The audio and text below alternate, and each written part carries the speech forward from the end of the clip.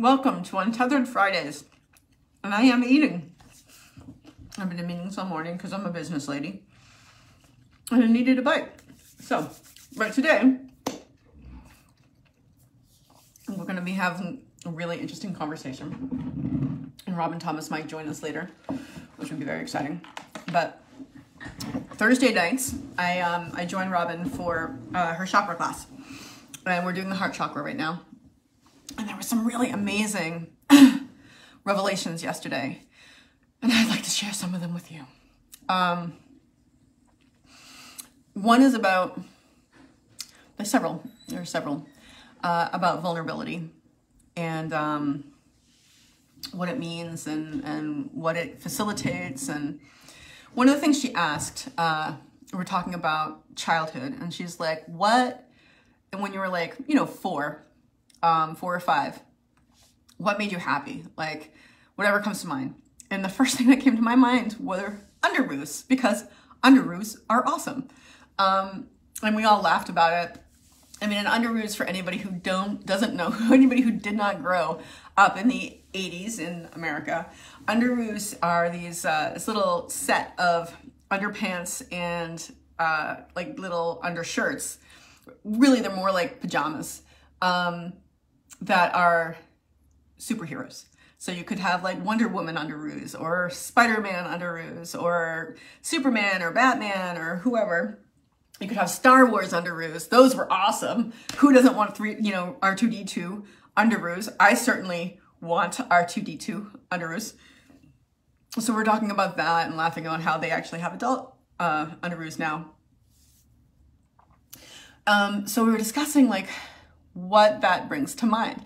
And Robin was saying, when she wore underoos, because the two of us are the only ones in the group that grew up in the 80s, when she wore underoos, she felt invincible. And I was like, yeah, that makes a lot of sense. That is how I felt as well. I felt invincible. It was really, really awesome. And it was exciting. And, I was kind of thinking there's just been a lot going on right now. And I was thinking about like why, we're talking about within this conversation, we're discussing what your heart really wants, because we're on heart chakra. See ya. We're on heart chakra, so we're talking about what the heart really wants. And this is what came up for me, invincibility. And that was a very, very interesting observation for me personally. It was about, there was an incident that happened in our house over the week, and it was something that scared me, and I like, it makes sense that I would want to be invincible, right? I would want peace. I'd want to be feeling like strong, and I just kind of thought about that and how, since I was young, that really, I mean, other than my moments in my underoos, that I didn't feel invincible. I never felt invincible. I never felt strong, right? And that's because I'm an incredibly vulnerable person.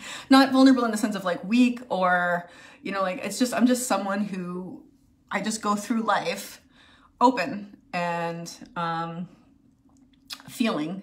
And it's just, regardless of the fact, I mean, a lot of times I don't know what I'm feeling, but it's there and it expresses itself. And that's always been the way it is. I've always been very sensitive child, some people call it melodramatic, but I would go with passionate, passionate and sensitive. And when you're a kid in an Irish Catholic family in the 80s, that's not useful. It's not a useful thing to be vulnerable, because people, you become a target, right? So that always was always an issue for me. And I always, I have anyway, that's a different story. Let's put that aside. So my vulnerability has always been a thing throughout my life. I've always been open about my emotions. There's just been no hiding them, right? They're just there and I have to feel them. And if I try not to, or if I try to cover them up or whatever, bottle them up, it just doesn't work. It doesn't work. and it's exhausting. And I finally came to a point in my adult life where I'm like, I'm not going to even try. Like, it's just stupid to try. I mean, that's exhausting. And if someone else has a problem with my emotions, then that's their problem, right? Because you're told when you're younger that it's not cool to express emotions, especially in the way that I do. So we're talking about that. And I was talking about how, you know, I never felt invincible, because I always felt like I was going through the world as a raw nerve. And as we're discussing vulnerability, someone said vulnerability is a precursor for connection. You can't have connection with another human being unless you're willing to let yourself be vulnerable. You know, you're willing to, you know, you can't have a relationship with anybody, like a true relationship with anybody, if you're not willing to have your heart broken. Because, you know, that if you're not putting yourself in that position, then you're not connecting. You know, you're not allowing a certain depth of connection, a certain depth of feeling to be associated with the person. And that's just not something I am capable of. Like, I have to always, you know, I lead with my heart. And since we were discussing that, it was like a light bulb for me. And like, that's why people like me, because I'm already there, and people have a hard time getting vulnerable. And because I'm always, always, always there, that gives them permission to be there around me. And also it gives them, like, I'm already ready for connection. Like, if you want to plug in, right? I'm here. If you're into it, plug in, and we'll have a nice deep connection. So that was a huge thing for me to realize, and it goes along with the idea of vulnerability is my superpower, which is a group that a Facebook group that I'm involved in, and I haven't been for a while, but I gotta get back to it. So we're discussing that, and another thing we were discussing was self-forgiveness, and that is what I really want to talk about right now after I take a sip of this coffee. I'll wait for Robin. Hopefully Robin will come on and I can have another bite of my toast. So, forgiveness of self, right? Robin brought up, it's not exactly a prayer. It was just a quote about forgiving yourself, and forgiving yourself for not being the person that you wish you had been, for past actions, for a ton of stuff that, like, it just resonated with me so much, because I spent a lot of my life hating myself and just really just punishing myself for, I mean, and honestly, there are things that people probably wouldn't even think, like, they're like, why is that a problem? But, you know, my thing, and I've spoken a little bit about this before, was that as a child and as a young adult, I had a lot of potential. And I could have gone very far, but I stopped myself. I self-sabotaged a bunch of times, and I got very angry at myself, and I fell into depression. I worked my way into it. However, I take responsibility for it. I'm totally accountable for my depression. Not blaming, but I own it. And that was another thing that we're talking about. God, there's so much to cover. But I wasn't able to really take any advances in my mental health until I was able to start on the road. I mean, not finish, because I'm still working on it, and I think to a degree we all are, on forgiving ourselves. And that is a huge deal for people who are depressed. And that's why I would like to discuss this, because I've discussed this before, but it is such an important topic.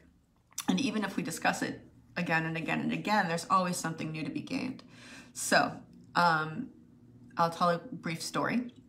When I was depressed for quite a few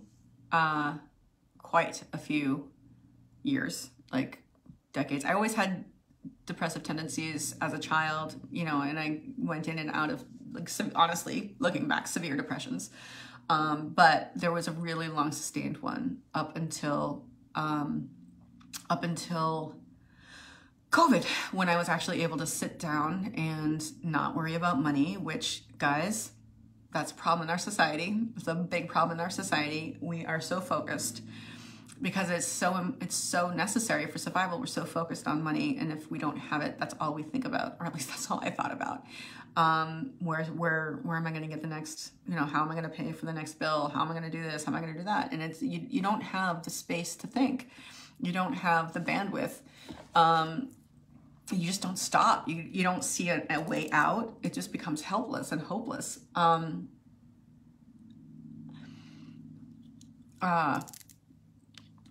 So during COVID, when I had the chance to stop, lean back and say, all right, I don't have to worry about money right now, I had the chance to start working on myself.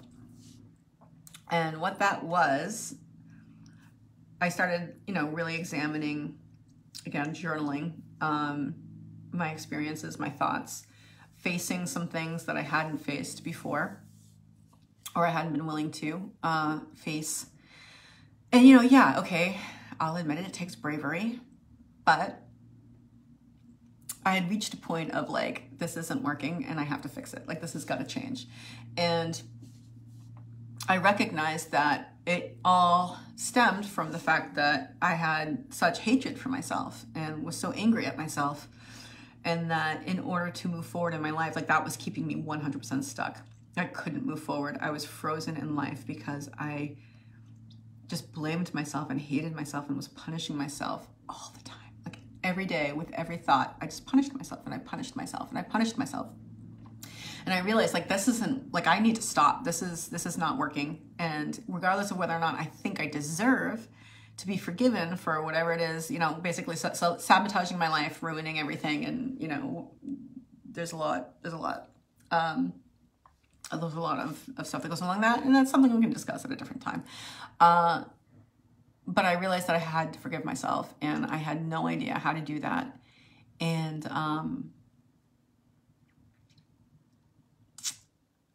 I didn't think I deserved it, but I recognized that whether or not I thought I deserved it, I was not going to get anywhere in life if I didn't do it. So I decided that I would have to forgive myself. And I didn't know how to go about doing it. And one night I had been actually, there's this essential oil blend called Forgive that I get from doTERRA, and I love it. I love it. And I'd been diffusing it a lot in those days. And all of a sudden I had this like breakthrough, and I was sobbing and I was praying and talking to myself like out loud. I mean, thank God, like, I had 5 weeks during that summer where I was just by myself in our apartment, and I was just able to just completely break it down for myself. And I had this, like, not breakdown, not like a hysterical breakdown, but like I started crying and talking to myself, like, how can I possibly be forgiven? How can you possibly? I had, like, there's two people in this conversation in my brain. There's the punisher, the person who was punishing, and the punishee, the person who was getting punished. And that punisher part was so angry at the punishee that they just kept going, and they felt like that's what they had to do. And, so the punishee part of me, the part of me that felt so sorry, and just desperate, because of all the torture I'd put her through. But at the time I was still, that was the punishee person was the one that was wrong. I had such hatred for myself, such hatred. And that part of me was speaking to the other part of me, like, out loud and just sobbing and saying, how can you forgive me? How can I possibly be forgiven for this? I spent 10 years at this point. I ruined your career. I ruined your dreams, like everything that you worked for.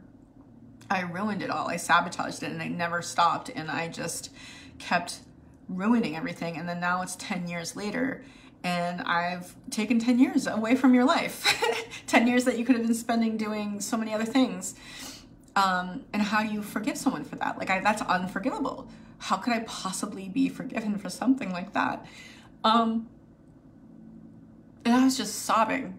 And I was like, well, you know, right now I'm talking to myself, so I might as well go look at myself. So I went to the mirror in the bathroom and I was looking at myself, and I was just like how can I apologize? How can this be forgiven? I don't know how to do that. And then I thought to myself, like, okay, well, let's put this outside of me. Let's be objective about it. And how would I go about forgiving someone else? Is there a way that if someone else had done this, if someone else had taken 10 years of my life and ruined my career, could I forgive that person? And it's like, no, I couldn't. But I knew that I had to. So I asked myself, how would I go about, if this were the case, that it was someone outside of me, how would I go about forgiving that person? Because they're really sorry. Like, that's something I had to realize, right? Like, that person, that part of me is so sorry. So sorry. And so just like, that's all they were sorry. And they believed they deserved this punishment that I was constantly doing to myself. Like, 100% believe they weren't protesting the punishment because they believed that they deserved it, right? They were just like, yes, this is what I deserve. And that's just like, so sorry. And in that moment, I was able to have a little bit of compassion for myself. And that was like, okay, the way I would start, I'd be still very angry. And it's like, okay, well, I can accept that I can still be very angry. I don't have to just magically not be angry, you know, because that's not going to happen. I'm not going to magically not be angry at myself. I'm not going to magically forgive myself and be like, you're great. That's just not how it works. And that was a huge realization. So I'm going to encourage you guys to remember that if you are in need of forgiving yourself, it doesn't happen all at once. And you're not just, oh, I'm not angry about it anymore. Like, you continue to be angry about it, and you will be. I mean, unless something magic happens. I don't know. This is my experience, though. I'm just telling you about my experience. I can't tell you what your experience is. I can tell you about my journey. And hopefully, as we all know, this is why I do these videos. Hopefully that will help you on yours. So, I asked myself, like, how would I forgive this person? And the first thing that came to me was like, well, the first step is to apologize, right? So I spent a long time apologizing to myself in the mirror, outside of the mirror, just crying and crying and crying and crying and sobbing. I mean, like, really sobbing from the depths of my soul. Like, just almost, I mean, wailing, really. I was wailing. And just saying, I'm so sorry. I don't know how you can forgive me, but I'm so sorry that I did this. I'm so sorry. And I know there's nothing I can do to make up for it. And if I could take it back, I would, but I can't. And I don't know what to do to make up for it. There's nothing I can do.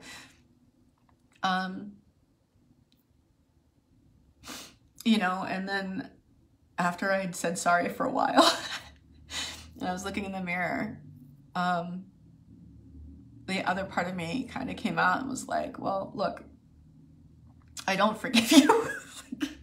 And I can't. You have to, you lost my trust and you have to win it back. That's how this starts, right? I have to win my own trust back.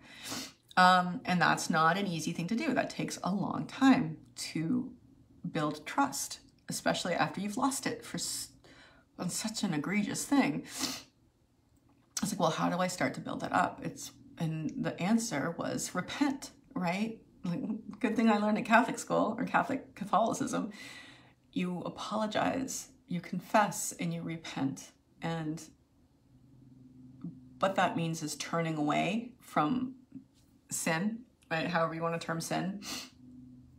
And not just doing that, but also, working to make it better. I don't remember the exact definition, but repenting is is about not just stopping what you're doing and being sorry, but about making amends. And not just making amends, but behaving in a way as almost an ethical and a moral obligation to behave in a way that's the opposite, and that will rectify the situation. And it was so scary because I was like, I don't know if I can do that. Like, I don't know. I don't trust myself to do that.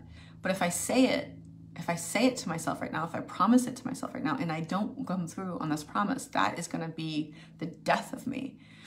So I was really scared, but I looked at myself and I promised myself I'm going to do better. Like, not just do better, but what measurable things can I do to start repenting, to start, again, there's no making up for it, but to start making amends, I guess, is the best way to say it. And it's like, well, number one, never do that again. Okay, I got that. Never do that again.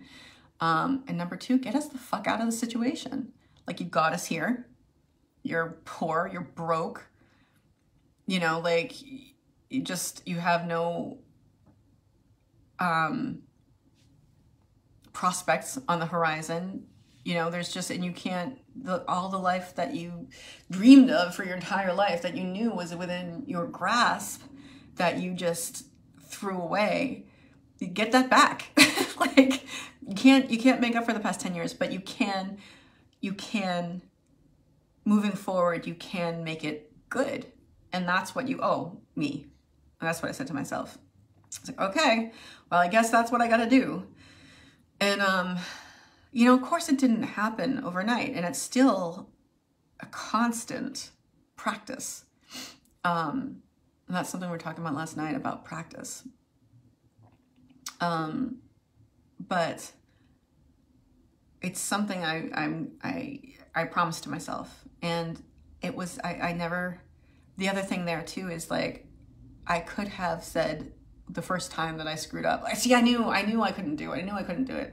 But that, again, is one of the things that got me to where I was, right? Like, hating myself so much and not trusting myself so much that I would just give up because, well, I know that I can't do this. I mean, that's so, well, talk about a self-fulfilling prophecy, right? Like, I can't do this. Well, no, you can't if you keep saying that you can't, because you're not going to do it. So I had to keep trying, and I had to build that muscle. I had to keep going and going and going and trusting that if I don't trust myself now, that I can do it and I will do it in the future, and that it's coming, and that I just have to take it moment by moment and work on it in that way. You know what I mean? Like, every moment, try and be better. You know, and I've done that my whole life, is try to be better all the time. But this was like, this is going to be work. Like, we got to work at this. And that's how I've been able to build my trust. And it's been, what, 2 years to almost 3? No, 2020 to 21, 2020 to 21, that's August, 2021. So no, it's 2 years, right? It'll be 2 years this summer, where I'm still working on it, right? I'm still disappointing myself, but I'm still getting up after that and continuing to work at it and strengthening that muscle. And that's how it works. I just want to put that out there. You're not going to be perfect at it. My experience is. And since none of us are perfect, right? None of us are going to do, especially when we've gotten ourselves into this mess to begin with. It's not like it happened overnight, right? This depression, long-term depression, like long-term extreme clinical depression, doesn't happen overnight. It happens in a series of events, but also a series of just it's a gradual thing. It gets bigger and bigger, and you don't notice it until, like, all of a sudden you're like, I can't live like this anymore. and you start climbing out. And again, I always have this picture in my head of me climbing out of a hole. And when I first started climbing, I'm like, oh my God, I'm out of this hole. Like, I reached a ledge. I'm like, I'm out. And then then I started, I had to keep climbing. And I'm like, oh, I'm not out. And then I reached another ledge. Okay, I'm out. I'm like, no, I'm not out. You know what I mean? Like, I look down and I realize, I look up, there's so much more there's such a long way to go. Keep climbing. But then as I get out, I look back down. It's like, wow, that was a lot deeper than I thought it was. And I just want to share that with you, because you get used to those things. You get used to feeling that way. And it doesn't feel like it's that big a deal until you start feeling better. And you're like, that was terrible. And you feel a little bit more better. And you're like, that was really terrible. And then you feel better than that. And you're like, that was awful. And it keeps going and keeps going and it keeps going. And you're not going to get out of that quickly. Most likely. I mean, maybe you'll have a spiritual experience. Maybe you'll have a near-death experience and it does just psh. But for the most part, you got to work at it. And you got to be forgiving of yourself when you fail. Because failing, right, you can fail forward. Failing is part of learning. And so one has to be grateful for one's failures. Because every time you fail, you learn something new. And bringing it back to gratitude, right? So one can be grateful for everything in life. Every trial, tribulation, all of it. One can be grateful for everything because one can find good in it. Maybe not find good in the event, but get something good out of it. Learn something, advance. And I've done a lot of growing over the past week because of this event that happened in the house. I've learned to stand up for myself. I learned a lot more self-respect. I realized that I do think a lot of myself. Like, I do think I'm great. Like, the things that will come out of my mouth, I'm this, I'm that, I'm this, I'm that. I didn't need to prove it to him. I needed to prove it to myself. And that's what I did. I kept talking about it. And as it came out of my mouth, like, I realized, like, no, I'm really great. I'm a really great person. This is awesome. So there was that. I learned to stand up for myself, which is something that I've never been very good at. Now the beeping is happening. That's going to be irritating.